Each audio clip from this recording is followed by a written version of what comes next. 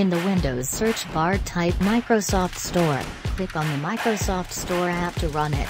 In the search section type Microsoft Remote Desktop. Now click Microsoft Remote Desktop app. Now click the Get button. Let's wait for installing. After finishing install process, close the store. Now click the Start button. You will see Microsoft Remote Desktop app will appear in the recently added section. Now click on the app to run it. You can add your server through the plus button on the right pane. All links and useful information is now available in our blogs. I hope it can help you today. If you have any issues, please let me know in the comment section. If you like our videos, then please subscribe to our channel and press bell icon for latest updates.